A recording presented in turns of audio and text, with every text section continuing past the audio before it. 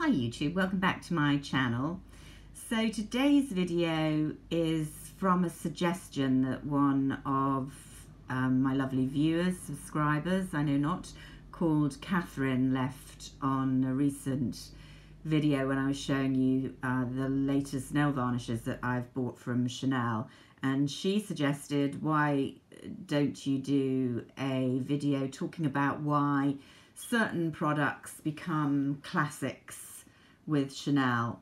I think it was because I'd commented possibly on another video or in answer to somebody about my love for Chanel's Soleil Tan de Chanel, which you see in the thumbnail at the moment. And so that got me thinking that I might do that, although I wasn't really sure, I'm not really sure that I can talk a lot about classic Chanel cosmetic products. I have some idea of the ones that I find classic, but I don't know whether they're the most universally bought Chanel products or if they've been in the range for a particularly long time.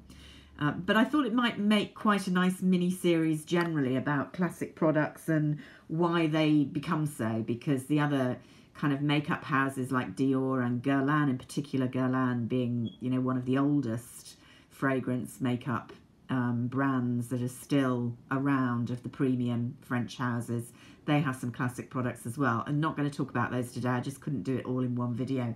So I did think, first of all, I would talk a little bit about why I like Chanel Soleil Tan de Chanel, and why I think it is a classic, in the sense that it definitely has been in the product range for quite a while. I don't know how many years, and I'm too lazy to do the research, but I know that I've had this particular pot, it must be 5 years, possibly even more, and it is the bronzer that I go back to really instead of all other bronzers.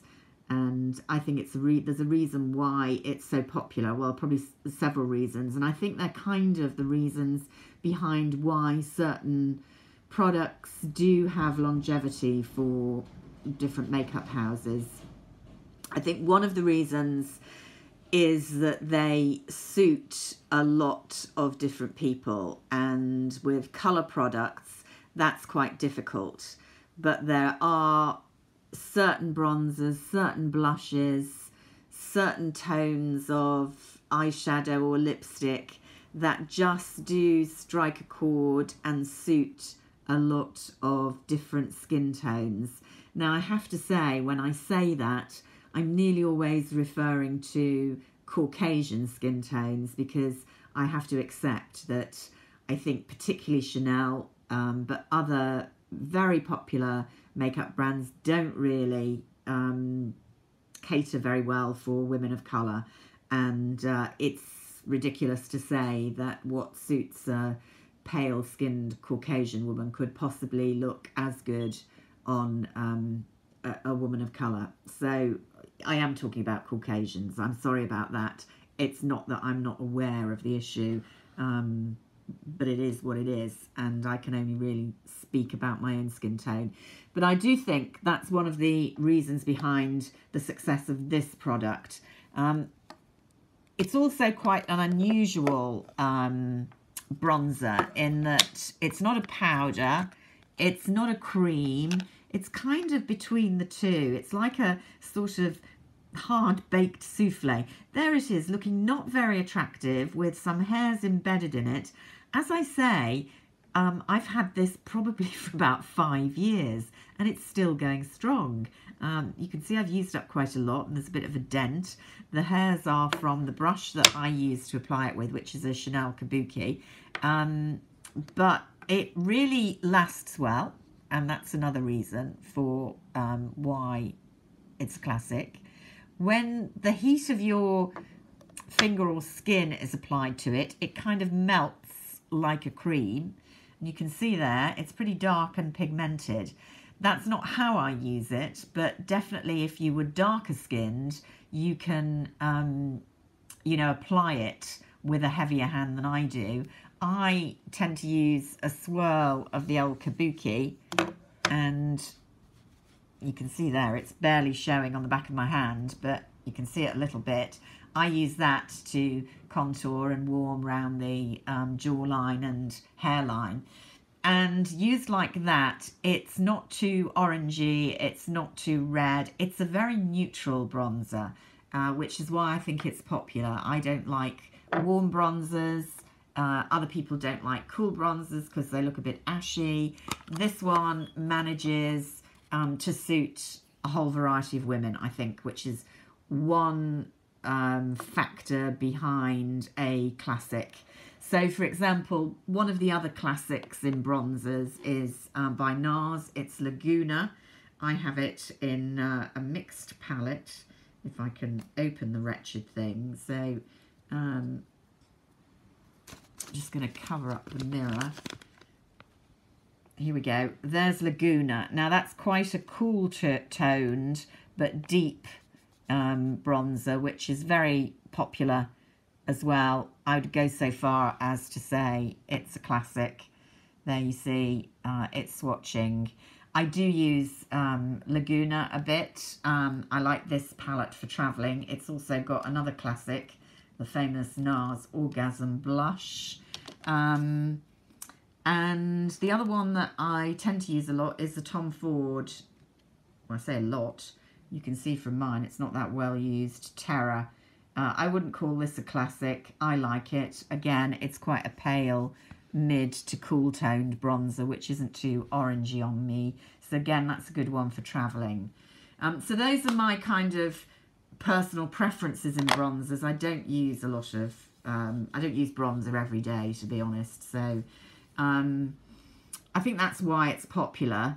Another reason behind popularity and cult is kind of the presentation. You know, how beautiful is this? The classic Chanel black and gold, the logo. Sorry, that's a bit mucky. It's a bit heavy and a bit big, which is why I don't travel with it, but it looks very nice on your dressing table. And I think that's another reason behind something becoming a classic. It's got to appeal to a lot of people. It's got to look stylish and different. It's got to appeal to a variety of ages, and it's got to work. It's got to be a good formulation, and that is. So other Chanel classics, you know that I love their mascara, Le Volume mascara. I don't know whether it's a classic. It's been around for a while. I know that the Chanel loose powder is very popular with a lot of people. I don't like loose powders, so I don't personally use it. You know I love the nail varnishes, and I think we can genuinely say that this one, Rouge Noir by Chanel, is a classic. I know that that's been in the collection since the early 1990s. I'm going to say 1992, it might be 94.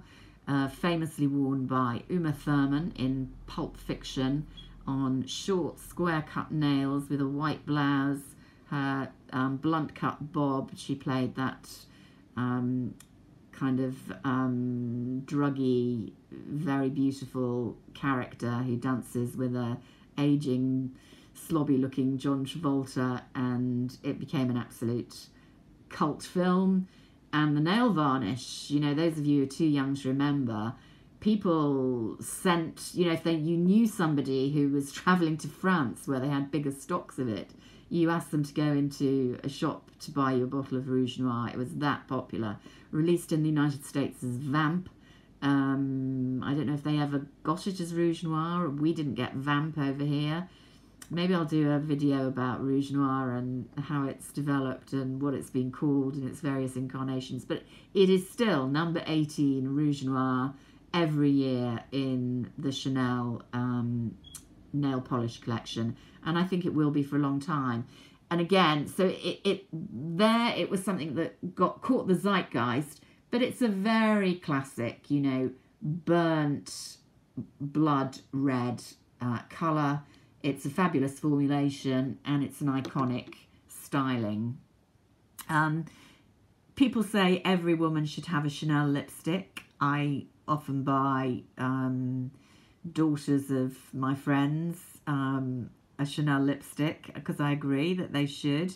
In reality, it should always be a red lipstick, because every woman should have one red lipstick, although I myself don't wear red lips a lot. I don't wear bold lips all that often. Maybe I should.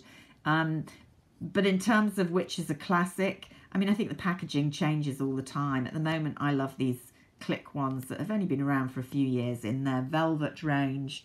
Passion is, I think, a colour that's been in their range for quite a while. It's a very classic mid-toned red.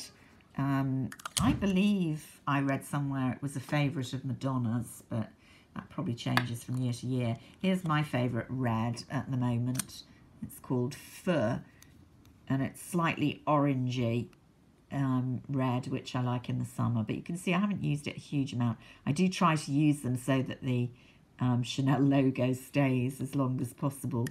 And some of my more neutral ones, which I use more often, they're quite kind of topsy-turvy. And yeah, the powders that I do use from Chanel, too soon to say if they'll become classics really, is the whole Les Beige line, which is going strong, but again, has only been released certainly under a decade, I would say. This is the most recent powder, which you've seen that I use because I like compacts rather than, I like pressed powders rather than loose powders. I've got a few of those. And the whole kind of Les Beige line, I think, may become a classic because, again, it appeals to a lot of people. They're not very daring colours. They suit a lot of people, stylishly presented and well executed.